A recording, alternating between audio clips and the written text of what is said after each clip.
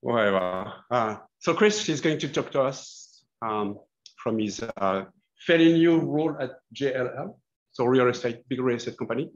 John Lang LaSalle. Sounds French as well. Must be French. No? British. Oh, well. And our second speaker, Preena, was online. So she's a CRM ambassador from Telstra. So without ado, we're going to start the presentations and the proceedings. And I'm going to hand over to Kris. Take it over.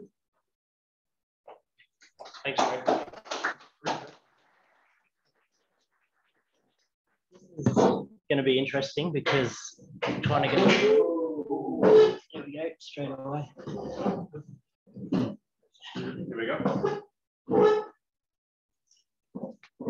So I want to obviously try and face everyone, face the camera, and look at my slides. The cables.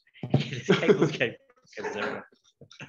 Right. So normally I like to stand up and present, but obviously today. Do you want me to click on the button? No, it's okay. That's okay. So hello everyone. Thanks for having me. Thanks Fred for inviting me. My name's Kris Curtis. I'm just going to adjust this a little bit more. And so in my career, I've worked in some pretty large companies, mainly analytical and BI type roles, moving in and managing teams that have obviously been using Tableau. So today I'm going to talk to you about building data products. And this is thinking differently about dashboard creation. I wanted to share some of my learnings and why I started to think a little bit differently about data and dashboard creation. So just a little bit about me to start with. I am originally from Brisbane, but I moved to London in 2006. So I've actually been away from Brisbane for a long time, 15 years in the UK. And my wife is British, and we decided to relocate back to Brisbane last year, all the pandemic and all that kind of stuff. So, wanted to come back here with the weather and a bit of sort of space and lifestyle. So got a very young family, but fortunate with being able to work with a different variety of organizations, each at different stages of growth and maturity. And this has helped me gain a really deep understanding of how data could and should be used within these organizations. So as Fred mentioned, I'm working for Jones Lang LaSalle. We've got Gary here as well, and I think Darren might be online. So a couple of other sort of people involved from the company and also involved in the Tableau community here. So my role, Global BI Technology Director, it sounds quite fancy, but it's actually not that exciting. And the primary purpose of my role is to focus on how our teams use a lot of the analytical tools that we have at our disposal. So what that means that we're making sure that we use these tools in a responsible way. We know that some of these tools cost a lot of money. And if we're only using like 20, 30% of their capability, we want to make sure that we're trying to maximize the value of that spend. So, it's really sensitive, isn't it? I think I will see.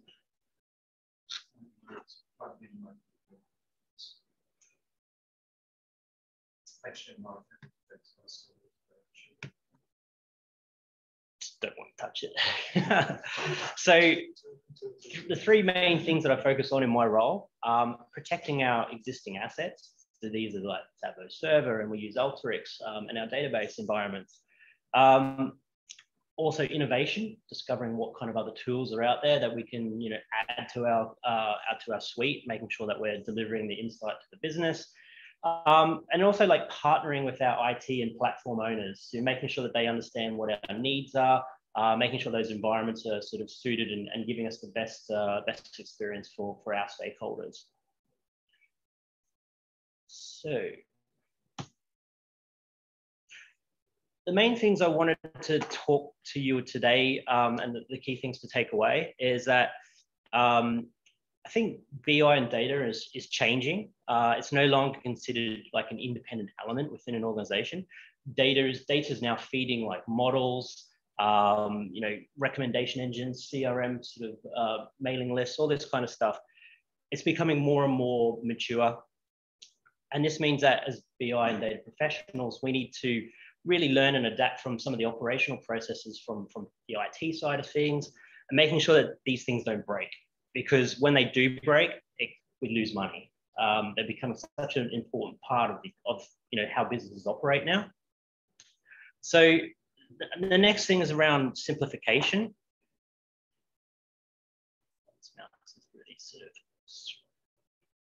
So as obviously data becomes more ingrained in the organizations, it's being reached to more and more people. They can't ignore data anymore. It's kind of like in their face. And so businesses are expecting people to use data in everyday roles to make these decisions. And it's our goal to make sure that this shift is as easy as possible. If people don't understand where data comes from, then how it gets to them, there can be some sort of unrealistic expectations. Data just suddenly appears and it's all nice and clean for them to use. So, helping get them getting a good understanding of what processes actually go through for data to be, coming in and made available for them. And then the third thing is around the tools. And so we're quite lucky that there's already a lot of ways that we can make some of these changes that I'm going to be talking about. A lot of these things already exist in Tableau. So I'm just going to share some of the things that I've sort of learned along my way, and hopefully that they're not all unknown to you, and share some other people that maybe you can try something new and see how we can incorporate these kind of things in. So I'm going to share some tips which can help us on this journey to go from dashboards to data products.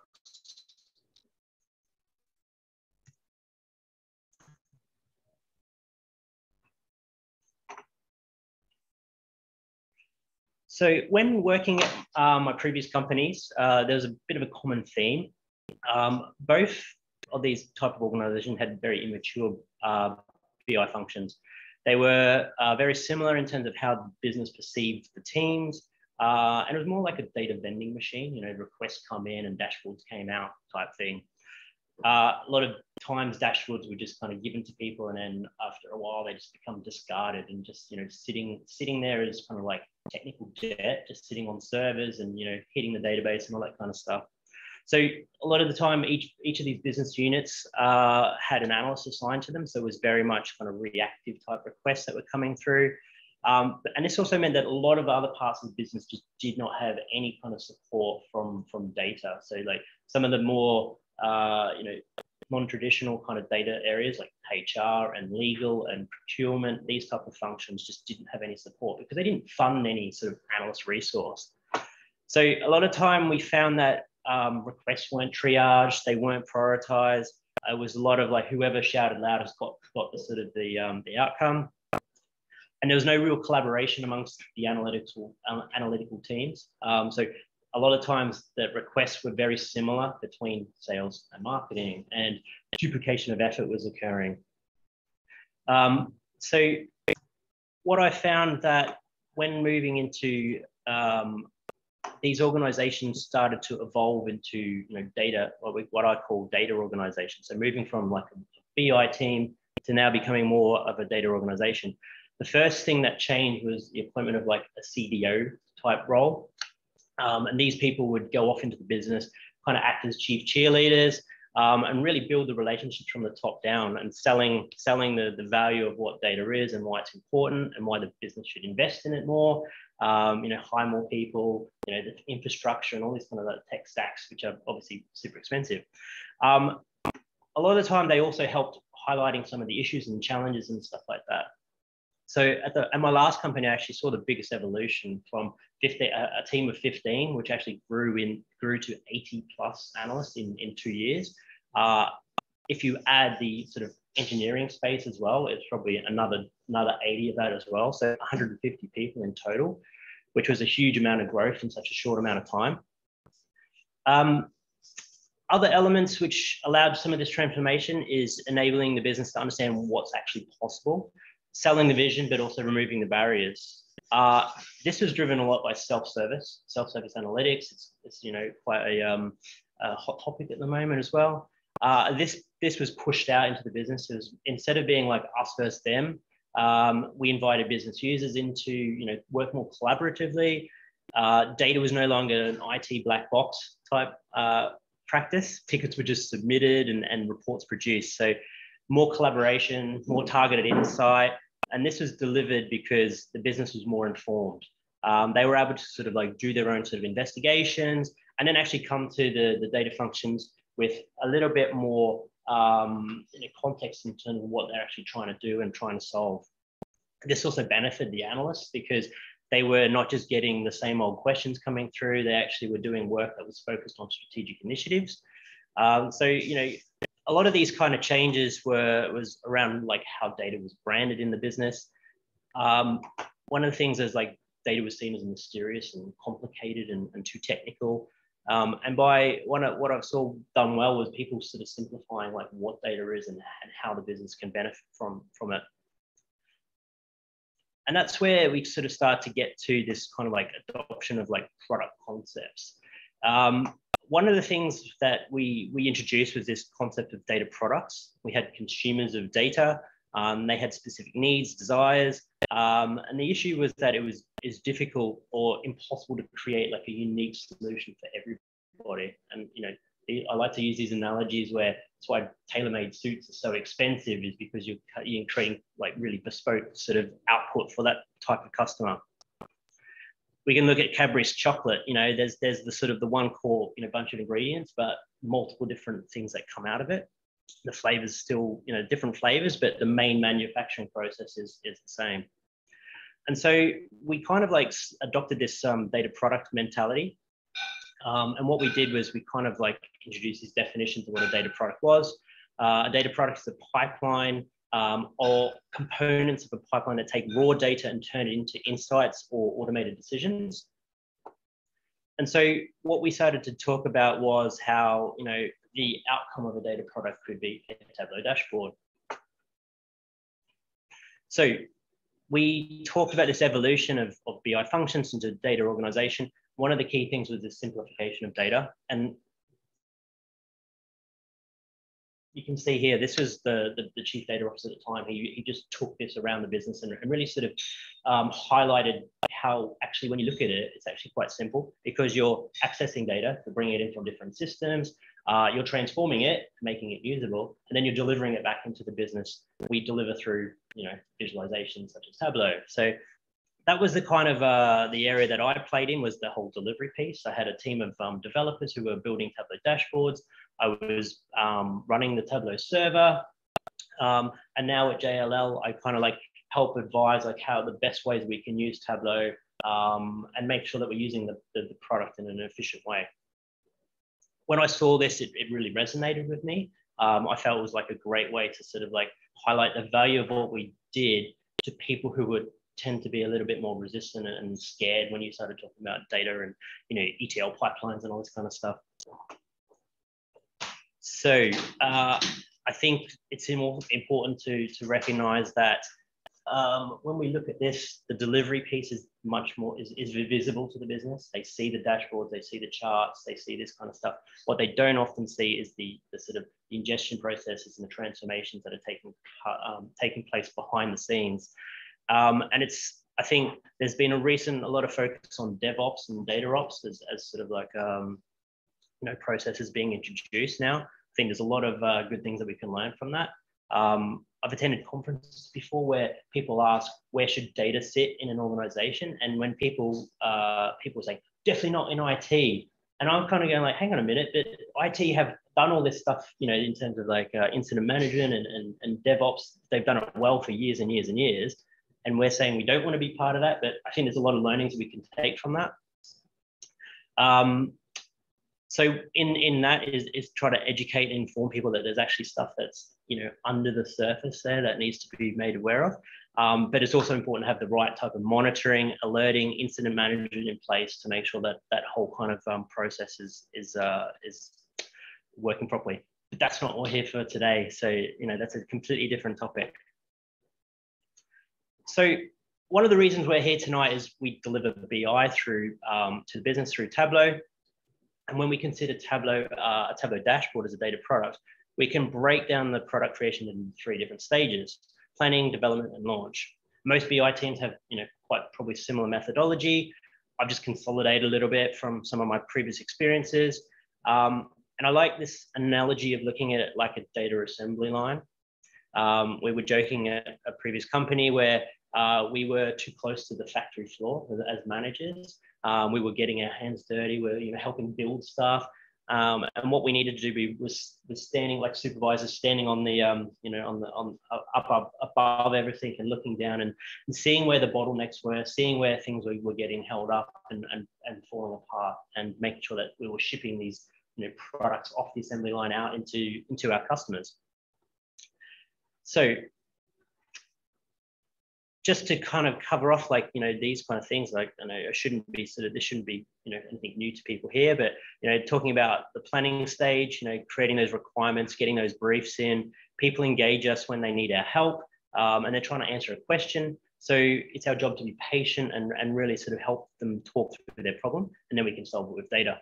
Prioritization, it's likely that there's going to be other requests for data products, and it's important to determine what's important. And really dictate the priority based on like a whole bunch of factors. Wireframing, I think this is important, and I know it's something that we're sort of like really keen on at JLL, taking the stakeholder on that journey and really sort of helping them start to see what that prototype looks like in terms of that product creation. It helps gives a sense of what it's going to look like, but also help to determine what data structure is actually required there as well. Then there's the kind of like the whole walkthrough, engaging stakeholders, making sure that what's going to be built is actually what's going to meet their needs, creating the technical specifications, detailed documents, which captures what's going to be built, and then getting that agreement from the stakeholder. We're not just running off and building something before the consumer is actually going to say, yes, that's actually what I want. Then there's development, and this is, obviously where the fun begins. Everyone wants to just rush off and start, extracting data and, writing code and building sort of Tableau charts and stuff like that. And so we obviously go and explore, we check on the data that we're looking at. We're building, we're doing data models, we're doing some data prep, and we're making sure that these visualizations can be created. So, the charts and dashboards are created based on the wireframing that was done. And then we work with the sort of stakeholders, almost like doing those kind of like customer focus groups and iterating, saying like, how's this look? Is this okay? Have you got any questions? And really start to, flesh out any of those, bugs or nuances, getting that feedback and questions. And then we're at launch. And I think this is sometimes we kind of bypass this, and we have a product and we're ready to ship it, and we just put it out there. We publish it on Tableau server and off it goes. And then we wonder why no one's looking at it, or the same questions are being asked over and over again. And I think this is where we kind of like, we don't really do enough marketing. We don't really, go off and sell our products out there. And so when we think all the hard work is done, we're sort of we're ready for our product to go to the customers. And this is, obviously a stage where we're kind of overlooking, and we're not really doing that. So investing the time and resources can drive value and help those partnerships.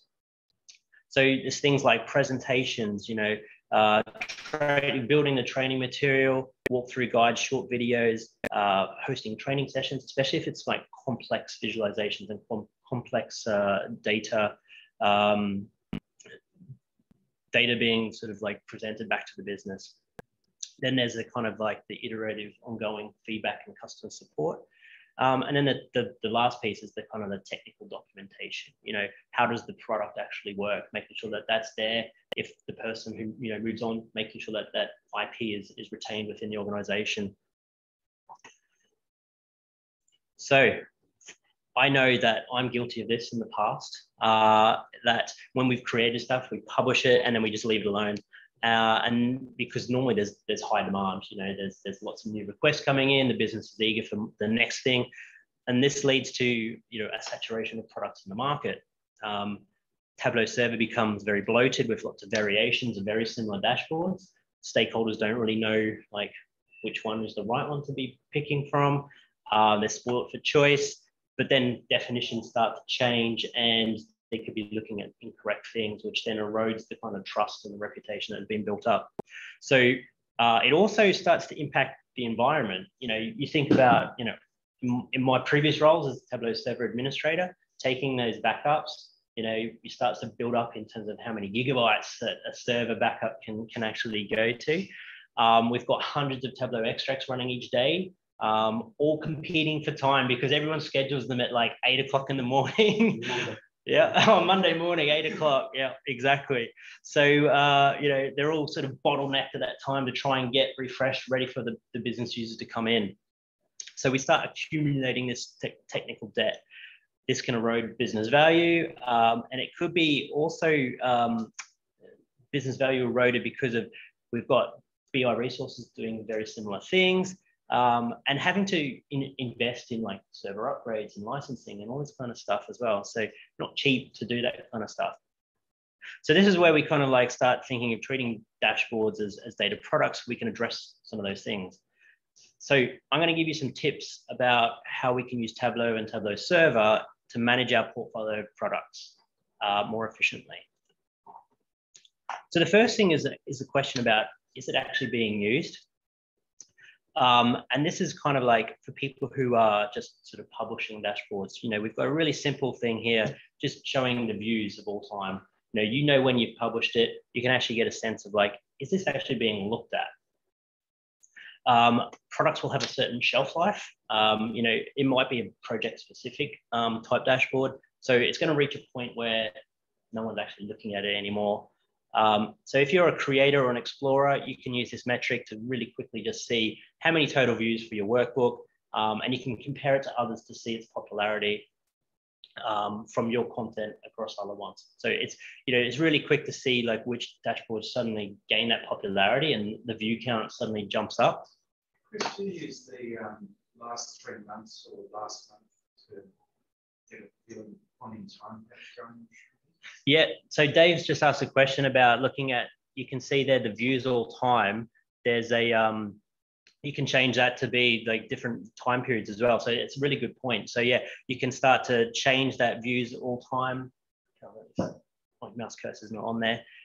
Adjusting that views of all time to show a relative time period, just to sort of get a bit more clarity on those 89 views might be, you know, from over 6 months ago. So I might not have, you know, the recency that's going on with that dashboard.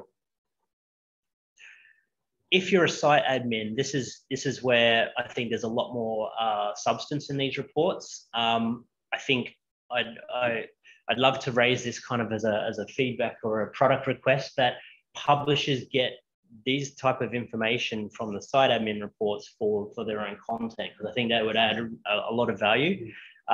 We can see within the site admin report, so people who are site administrators, this will look, you know, they would have seen this before, but people who aren't, there's these pretty cool views which I could give you way more insight in terms of like what's actually going on with content. So we've got things like traffic to views, we've got stats for load times, which I think is probably one of the most important admin views out there. And there's a recent one that's come up, stale content. So, you know, really highlighting what content isn't being looked at. These give way more detail and also trended views, so you can see the peaks and troughs and when things are starting to decline. Was there higher views after a demo session, or was it, you know, published in an internal blog? These type of activities where people are marketing these type of information out there and driving that engagement. Do people know about it? You know, there's obviously like tags. I don't know how many people have used the tagging feature much. 100%. Like I've saved my skin before, because doing, you know, things like migration of content, you know, getting tagging items, you can then set, you know, extracts to say, I only want to pick content using that tag, using, you know, different API calls and stuff like that. So tags are absolutely fantastic. Does it show up in the search? The tag? What's that? The customer. Yes, yeah, exactly. That's exactly the main. Just do a word chart of the most popular words I'm going to use as tags, and put that in front of people so they're not creating endless new tags. So we actually created, at my previous organization, we created like a list of tags. So we said that these are the tags that needed to be used as part of the kind of like, if you were giving it a license agreement, you had to use this kind of like Tableau principles, and those kind of list of tags was maintained by the sort of internal team as the reference point. So there weren't spelling mistakes, because there's obviously case sensitivity. People don't check the spelling of things and all that kind of stuff. So you can quickly get things which, you know, get a bit messy, but if you keep an eye on that as if you're a site admin or a server admin, it can be really a beneficial activity. So just a quick one, to show how tags in, you can add them. You go to the dashboard, explore all workbooks, actions, and then tag. And then you can just see there's a free text field where you can add that tag in. So important to recognize what that, the case sensitivity and making sure you're consistent within what those tags are. And then you can see that I've started, I thought I put an image of starting to type in the tag, but then you can see where the tags appear. So share with me. This is, I think a lot of people just kind of like take that URL and send it off to people via instant message or emails and stuff like that. The share with me option, when you click share, it gives you two things. You can share a link, or you can actually share with a named user. If you share with a named user, when they log in, you can see that there's an option there saying what's been shared with me. And so they can just go straight there and they can have a list of, all the dashboards that have been shared with them.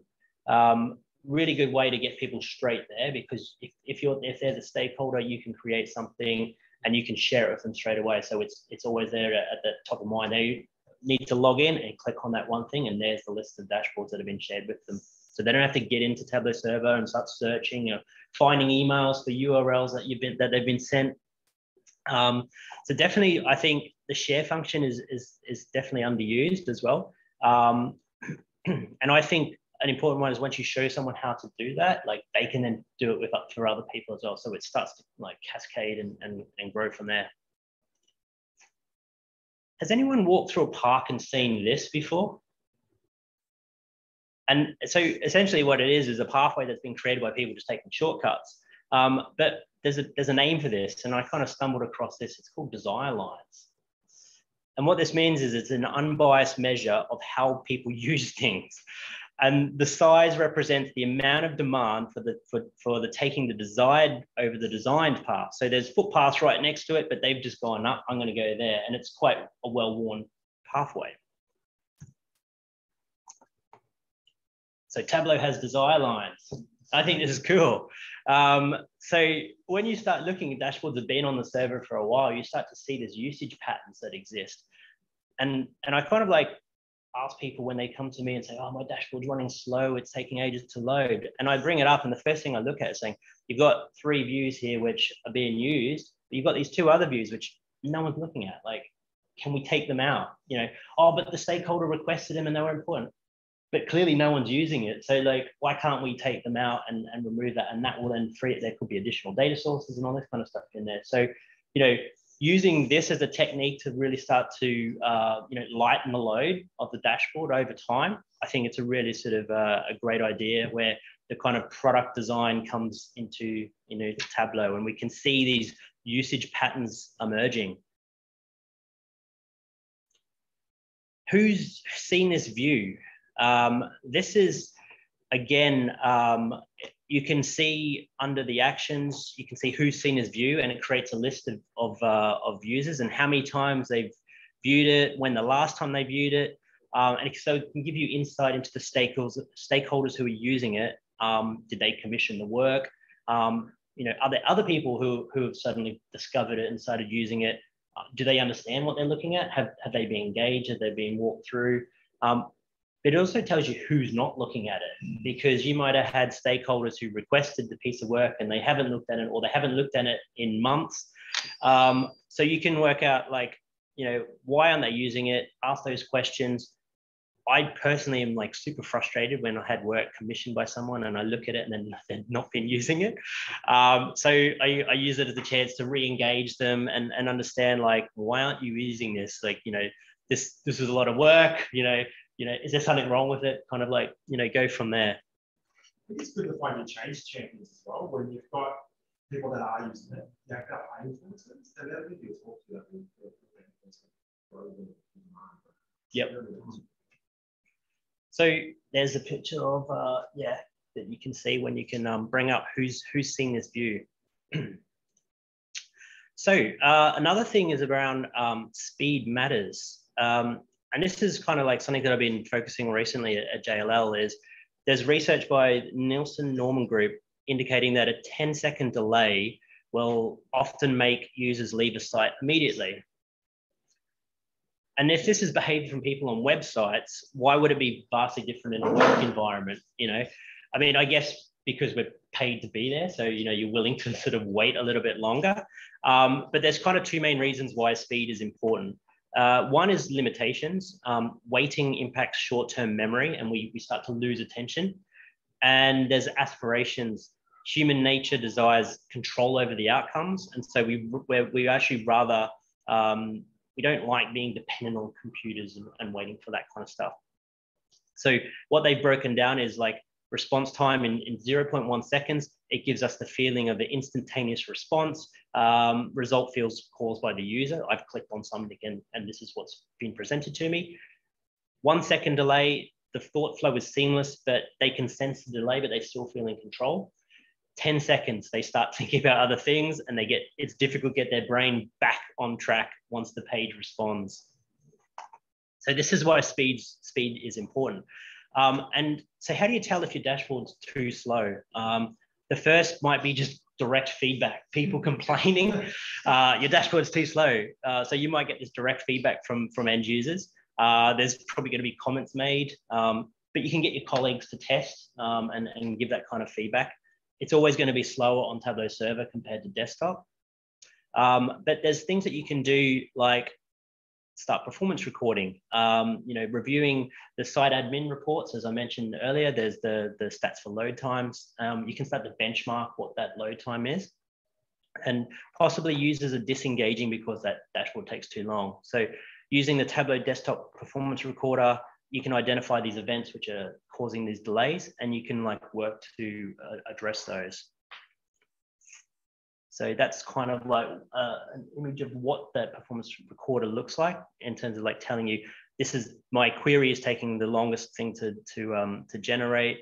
And then you can like work down a little bit more detail in terms of like if there's specific charts which are causing these type of delays.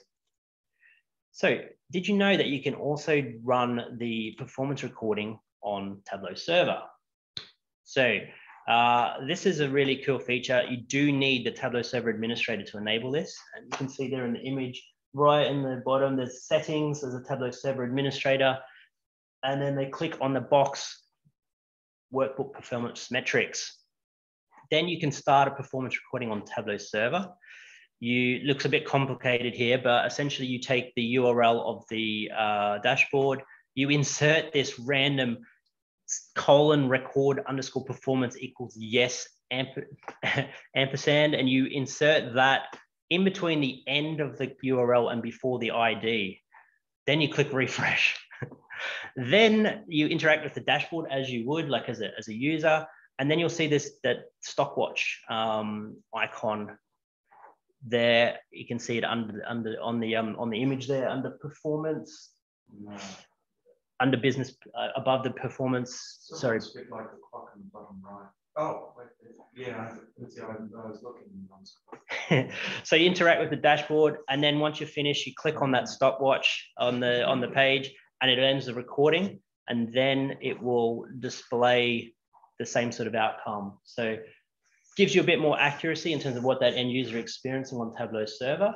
But that's something that I discovered it not too long ago, but I think it's a really cool way that you can get a little bit more understanding of like how those end users are experiencing your product. Do you have to be a server admin or can it site admin? It has to be server admin to enable it, but once it's enabled, then anyone can do it. So even like just a normal end user of the Tableau server can do that, yeah. But it needs to be enabled by the server administrator to start with. Also, you shouldn't really leave it enabled if there is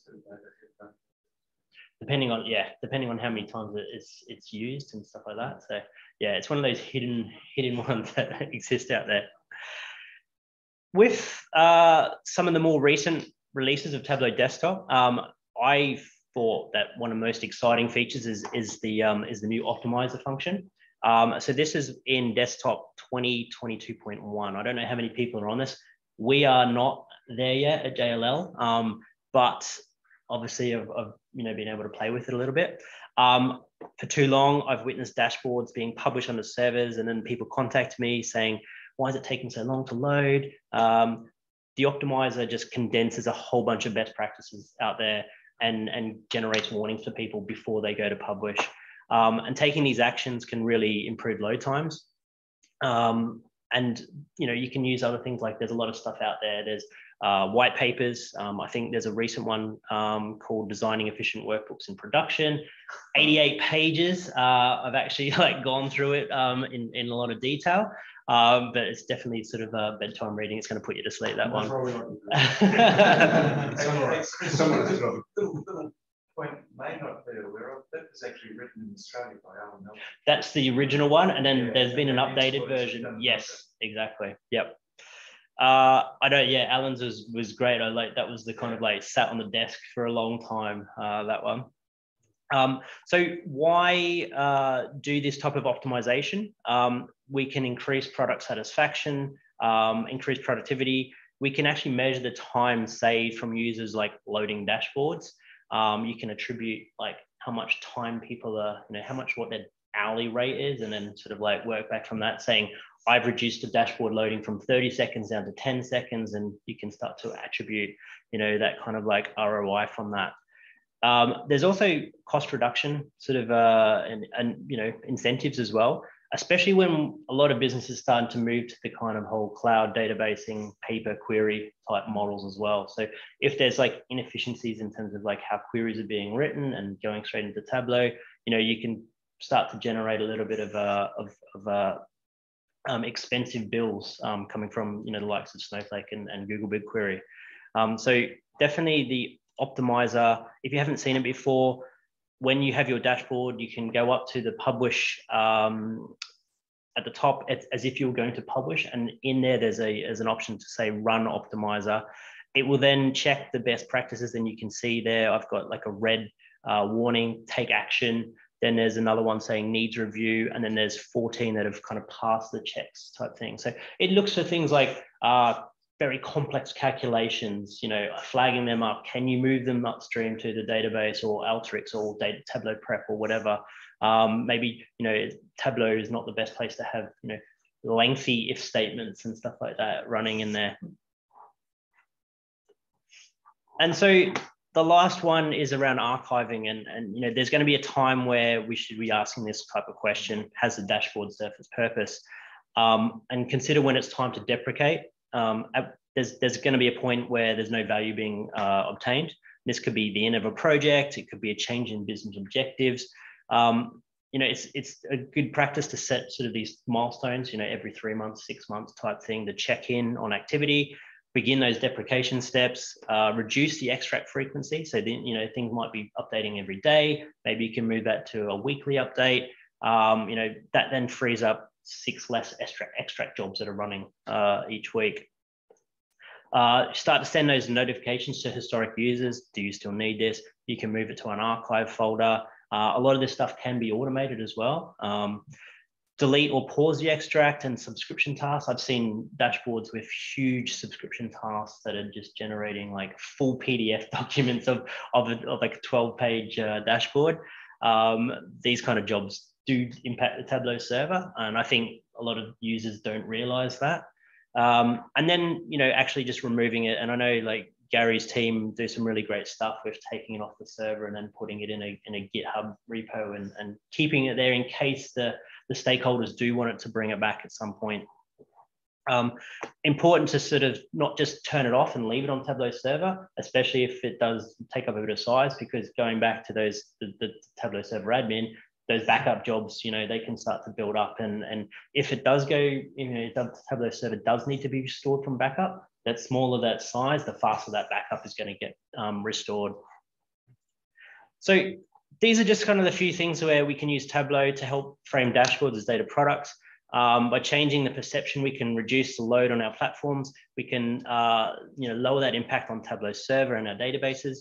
We can focus users more on a refined set of information, and we can support customers with getting the insights that they need, getting them more comfortable with the data and data products.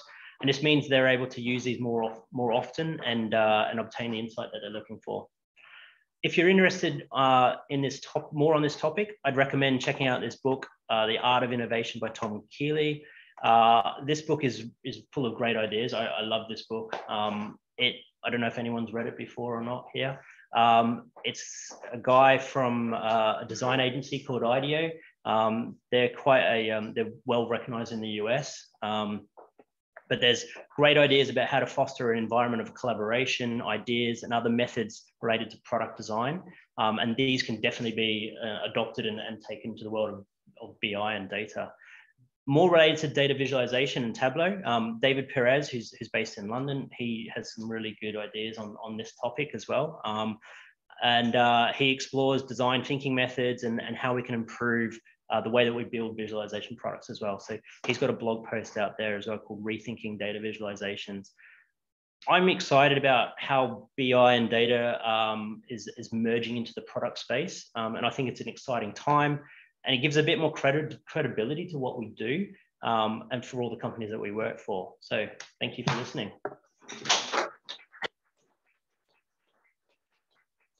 Thanks, Kris. I enjoyed the presentation. Learned so many things. Do we have any questions? It sounds weird to just leaning over the microphone. Do you have any questions in a virtual room? I was monitoring the chat, and a lot of people enjoyed it. All of them enjoyed the presentation. But do you want to get close?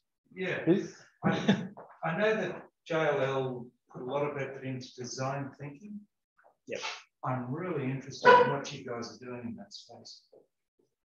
I'm not probably the best qualified to talk about because Fiona. To designing a dashboard. Yeah, well, there is a lot of effort put into that. I don't know, Gary, you can probably share because you were probably more closely involved with Fiona and when that was all done. Yeah, we've been doing it for a long time. So we sort of break things down into two parts, obviously doing the right things and then doing things right. And I think what we've spoken about today was really doing things right and a lot of the development side of things. But doing the right things is really our design thinking principles, where we actually run our workshops, we understand the pain points in the business and really relating what we do back to the value creation stuff. Gain a lot of empathy with the users and really putting them under a bit of pressure to come up and really articulate quickly what their challenges are. So it's a pretty fun activity, and it's certainly something that sharpens our focus when it comes to designing work. Oh, great, thank you. You're welcome to come along anytime you like. Especially just across the road as well. Well, can we all come? These guys are just over the road. So. Any questions from the Zoomers? Comments, thoughts? Any questions from the room? No? So thanks again, Kris. I think that was no problems. Amazing. And I guess just confirming, can you see? Yeah, we see your screen now. So perfect. We'll hear you clear as well. Okay, can you hear me okay now? Yeah, and I'm going to hear us as well. Okay. Someone. Yeah, no worries. I can't see the screen, so if anyone has any questions, just come off mute and ask the question. Awesome, thank you so much for having me, and I'm sorry I couldn't be there in person. But a little bit about me to start off with. So my name is Preena. I am currently the product owner for CRM analytics at Telstra Enterprise. I have worked across a number of different organizations. You can see on the left-hand side, I kind of mainly started off at Rio Tinto and then over the years just worked through a couple of different industries. I've never actually worked in the same industry twice. I love getting a lot of different experience. And within those industries, I actually worked in a lot of different teams as well. So everything from sort of sales, procurement, HR, marketing. But one thing I had in common across all of those was I've always worked with data and analytics. Always usually landed in the analytics, visual analytics space. Worked across a lot of different platforms. I have worked with Tableau quite a while ago, actually, back when I was with Rio Tinto. And started working with CRMA when it was Wave, so back in 2009. As Frederick and Caroline mentioned, I am currently a Tableau ambassador for CRMA. So I did start in the Salesforce Analytics Champions program. And then obviously with all of the changes and all the name changes as well, moved across into the Tableau ambassador program. Outside of work, a bit about me. I am from New Zealand. So born in Wellington, moved over here when I was quite young and have lived most of my life in Brisbane. I did also work for a year in Singapore. So that was when I was Rio Tinto. I stood up their sales and marketing and analytics office over there. Outside of that, my life kind of revolves around my dog, as most of you earlier in the call may have seen. She's very demanding and loves attention. And a bit of a shameful plug here, but my husband and I recently opened a bar. Well, it's a taproom, nano brewery and cafe. So if you're around the north side, it's in Brendale, and that picture there is actually a beer that I learned to brew. So it's a strawberry shortcake biscuit ale. So moving into what I'm going to talk about. So with CRM analytics, I'm going to start talking about contextual and actionable insights. So what is that? When we talk about insights, contextual insights, it's usually around insights that we embed in an object, so Salesforce objects that our users are working in. They're insights which allow our teams to proactively manage their customers. And obviously coming from a Telstra enterprise space, a lot of our sales teams look after multiple customers and big customers as well. We always like to try and make the usability of what our teams are doing a lot easier. So we reduce that swivel chair and multiple clicks when we look at contextual insights. And then from the actionable perspective, you've got the insights in front of you, it's where you're working, and then we want you to be able to take an action from exactly what you're seeing, and also collaborate with your peers. And when I say peers, I mean, we look at it from a sales perspective, but that could be collaborating with others in marketing, it could be service, or other peers in your sales team as well.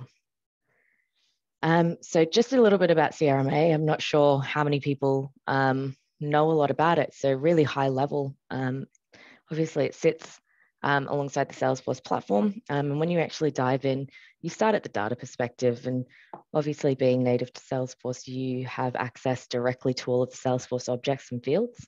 But we do also bring in a lot of external data. So for example, at Salesforce, we did use the Informatica connector and connect to all of the multiple legacy systems that Telstra has. So once we've got sort of that data being ingested, we then look at it from a data flow and recipe perspective, and obviously moving more into recipes as well. So a couple of things that you can do with the data: edge, mark, digest, transform. And when I talk about transform, a couple of the things that we look at is flatten, sentiment detection, time series forecasting. You can aggregate it, Einstein discovery, the predictive and AI models. So you can actually do that all within when you're building out, when you're building out your data set. And then once you've got that, you've scheduled it and monitor it quite frequently. So once we have our data set, they end up in an app, and think of an app sort of like a folder where we can set security and sharing rules on that app. And Salesforce actually give you the option to create out-of-the-box apps as well that already come with data sets created, and then templated dashboards as well with those data sets using the Salesforce data that it connects to. From that data, we then go ahead and start exploring what you've created through a lens. So look at a lens as a building block to then end up in a dashboard. And then from the dashboard, similar to what how we work across Tableau, you've got widgets, as I mentioned, the templates as well. And then the more detailed language, the SQL language that we get in and create a lot of the queries that we use. And then from there, we share those dashboards. So either the analytics tab in Salesforce, we share through community, which is now called experiences. So that's where, for example, within Telstra, we share with a lot of our partners. We get to pick the security on how we share that. And the part I'm actually going to talk through today is where we embed it. So we embed those dashboards right into the objects where our users are working. So I didn't want to do a live demo because we all know how live demos go. So I've done a video and I am hoping that it plays okay. There is no sound, so I'm actually going to talk to it as it plays through. So I'll stop it in case it gets too quick and I'm still talking. Cool. So from Salesforce, our sales teams head into their account page. And the first thing that pops up in front of them is this Insights tab. And as I said, it's contextual insights. It's all around pointing out what's happening with that customer. that they're looking at. So covering things like the health and NPS, the contracts, as you can see, we call out there, we turn it red. That's how many that are expiring soon. We then look at the activities that we've got there, and we can see that there's overdue activities. So being able to hover over that number and get a view of what are those actual activities and what are the days that they are currently overdue.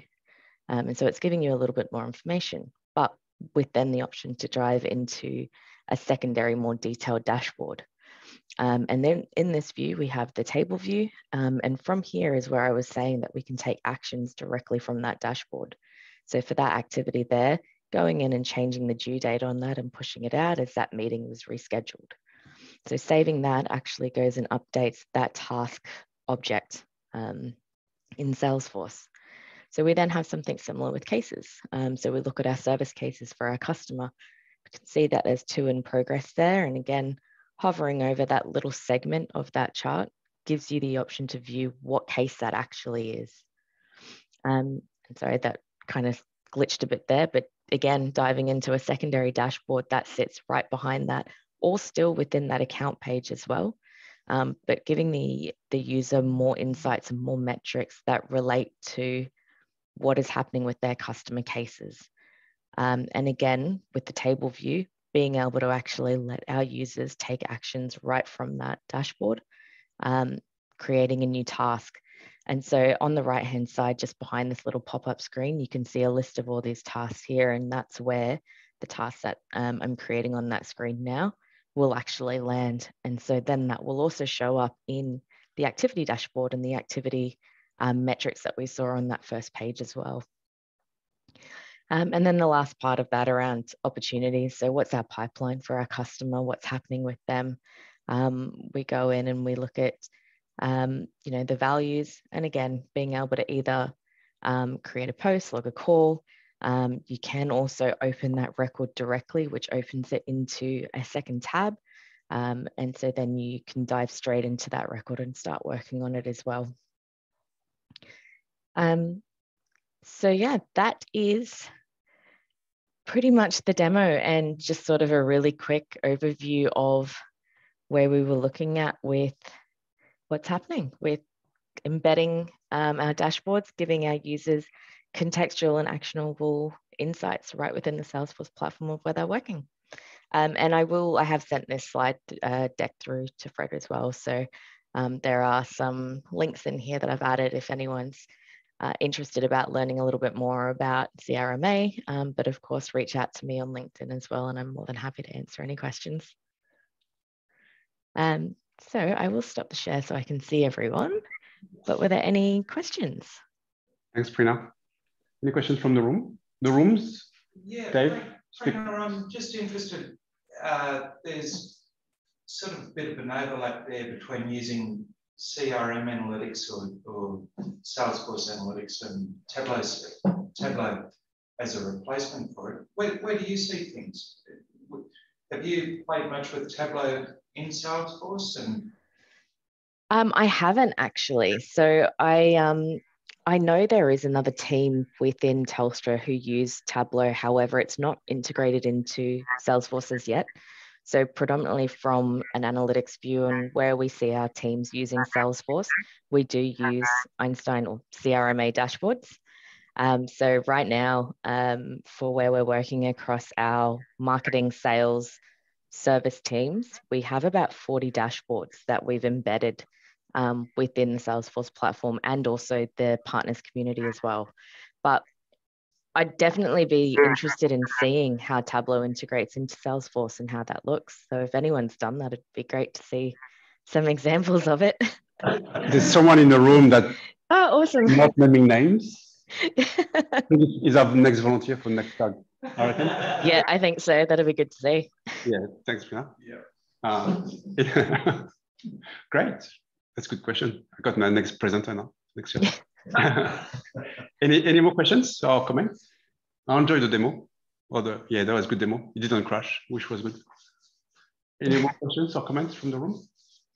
I think not question but comment, and I think a lot of other software companies are going down this route where you're seeing a lot of visuals inside embedded within these applications, which then you're not sort of like having to be on different systems and stuff like that, and trying to incorporate everything together.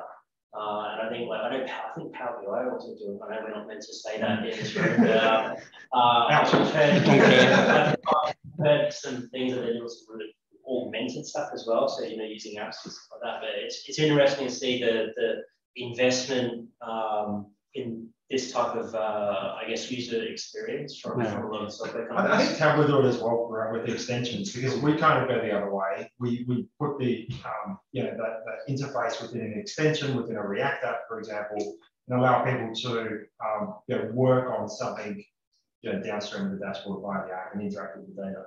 Whereas what we're seeing is kind of the other way around, right? We've got the app, and that's interacting here in the visualization, and you can achieve a similar sort of outcome, but it did seem like a pretty all-rounded product. I would like to see the Tableau dashboards in there. I think looking at the dashboards, I can listen to Thanks to user group. improvements for those users. But look, it was great. Thanks for that. It's really interesting. Thanks.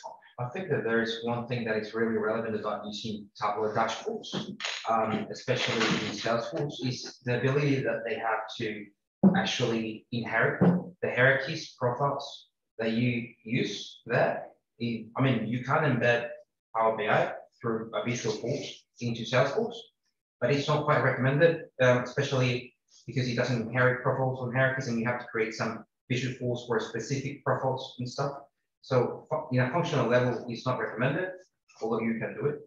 I think that what you can do with embedding Tableau through the Lightning connector into a platform like Salesforce allows you to interact and allows C-level executives to actually enjoy that journey better than regular admins or standard users. So I would recommend that if you want to engage C-level executives quickly, embed a Tableau dashboard into your platform so that they can actually enjoy the ride. It's really, really simple. Keep some of your content as well. Don't waste all your content for your presentation. Well, my number is. The other thing that Manny's showing up about there is it's actually using some of the strengths we know about Tableau natively. So we can build our visualizations to suit the business question that we're trying to answer. And you can have it based on the Salesforce data. So whether it's a case of I've built this visualization, I've got a scatter diagram, there's an outlier out here, I want to understand what that is. And if it's an opportunity or a lead or a customer, it doesn't matter. You've got the lead ID, the customer ID, the opportunity ID, and we can click on it and open up a Salesforce ready to edit page based on that outlier. Yeah. It just makes it so quick and easy. Do you realize we're talking more about Salesforce and Tableau in the Tableau user That's group? scary, isn't it? Is someone recording that? So Preena, you're probably in the different Salesforce user groups as well. We'd be very keen on getting in and helping you guys with understanding what Tableau is as well. Yeah, of course. I actually co-lead the Brisbane Salesforce user group. Here we go. So we do have a meeting next week, but we've got a local ISV who's coming to talk to us about what they do from the ISV space. But yeah, we're on LinkedIn. We've put all of our meetings up there, so it'll be great. And I'm really definitely interested to see the next Tableau user group. So that's something that'll be quite cool. But just listening to a couple of things that you were talking about there, we've definitely feel that our users benefit more from having the dashboards embedded where they're working.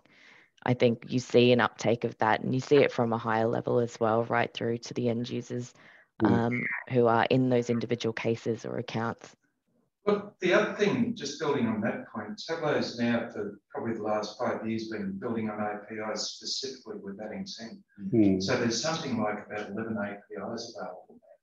It's crazy the number, and they're all built for different use cases, so that it's easy to build them into that inline, stay in the flow sort of thing.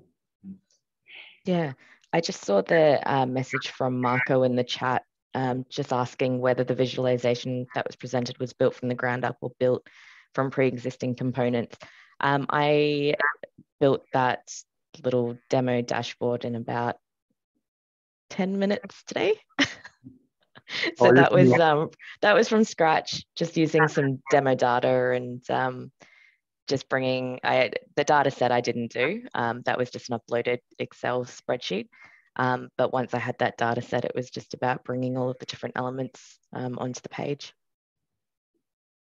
Cool. So Preena, I'm going to share the link after the meeting. I usually do follow up and share the YouTube recording, and I can share your user group as well. So if people are interested, then we can sort of, since we're part of the same family, Trailblazers and Data Farm. Yeah, exactly. That's good. I really enjoyed. I think everybody enjoyed your preso as well. Thank you. Any more questions or comments? So for people in the room, we've got a lucky door prize or lucky chair prize. You need to check on the chair. There's a sign that says you want something, and I've got some Tableau swags, I think it's called. So just go around your chairs and see if you. So otherwise, I don't know, maybe check on this one. So for people that join us virtually, thanks for joining us. I hope you'll be able to join next time in the city. Yeah. So I'd say I'm a little bit disappointed I'm not there now. As you can see from behind me, I do love a bit of swag.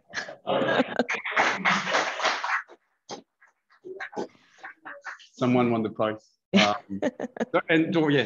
thanks, Kris. Thanks, Preena. I think without presenters, there will be any talks. It's always good to share ideas and experiences. So thanks again. I appreciate that. If people are in the room virtually or in the room, if you feel like presenting, looks like we've got one presenter. Say hello to the camera, Manny. But we usually meet every couple of months, so next time you'll all be invited. Thanks again, and see you online somewhere. Thanks again. Thanks, everyone. Thanks, everyone. Have a good night. Bye-bye.